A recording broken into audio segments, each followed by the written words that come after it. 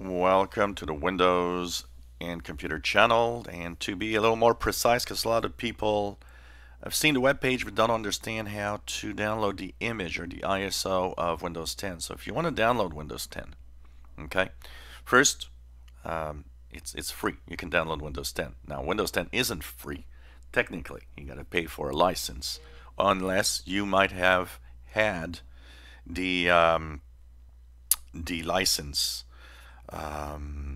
for free at some point, then you're okay. You're still staying free. Now you can actually try it, and that's something also that you can find interesting if you aren't sure if you want to, go to Windows 10 or not. You can try it because with this, if you have no key, you'll actually have the possibility of testing it for a few weeks before it starts not working well because you don't have a key. So where do you download Windows 10 exactly? Well, this webpage is in the description below the video, so just click the link. And you will need to click Download Tool Now on that page. You want to run the Media Creation Tool, and it says here, Media Creation Tool 1903. Click Run.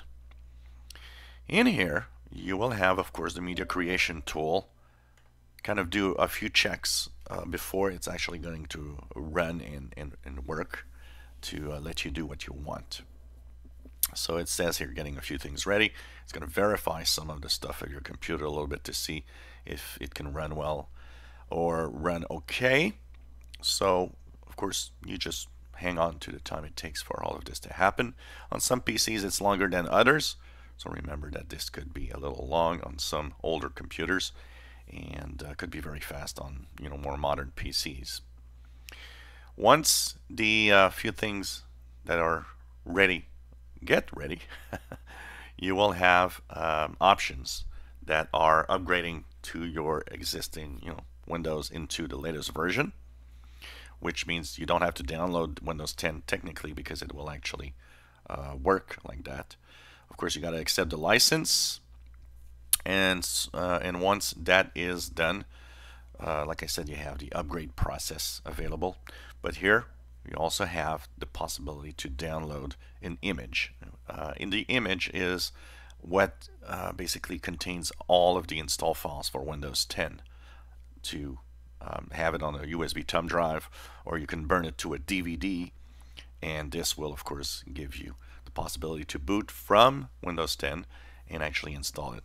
I actually recommend anybody that has the Windows 10 May 2019 update to actually update your media with the new version. Create yourself a DVD or a USB thumb drive.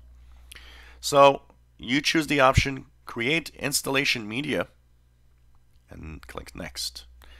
You are on Windows 10, it will automatically choose the correct version. So here it's going to tell me English, Windows 10, 64 bits. But you can actually remove the check mark and choose a more specific version of the operating system that you might want to have in a different language. So depending on what you want, you choose which version. If you are downloading Windows 10 and wonder, well, it just says Windows 10, where do I download the Pro version or the Enterprise version or the Home version? That is when you install it that it will ask you. It's all integrated in the same image. At the install, you'll be asked what version you want to have. So once that is done, click Next. It's going to tell you, do you want to create a USB flash drive, or in our case here, we want to do an ISO file. You'll need to burn the ISO to a DVD later, or you can use a tool like Rufus also to have a bootable USB thumb drive. Click Next, and it's going to ask you where you want to download it. So here it says file name Windows, file type ISO. I recommend wherever you're going to download it, it just says Windows. Give it a longer name if you wish to kind of know what version it is. Typically what I do is file name Windows May 2019 update. I'll give it its full name so I know that this image is the latest image for Windows, and I click Save. From here it's going to actually download from the web the latest image, so you'll see the progress here. This progress might actually go twice One reason behind this is that it's going to download the files, and after the files are downloaded, it's going to do a check to make sure that the file integrity is okay, so that the image is downloaded correctly. And once that is done, you'll have the image on your computer. Just remember what folder you downloaded automatically to. One was documents, and remember what name you actually gave it, or if you didn't change the name, it's going to be called windows.iso. If you enjoy my videos, please subscribe, give us thumbs up. Thank you for watching.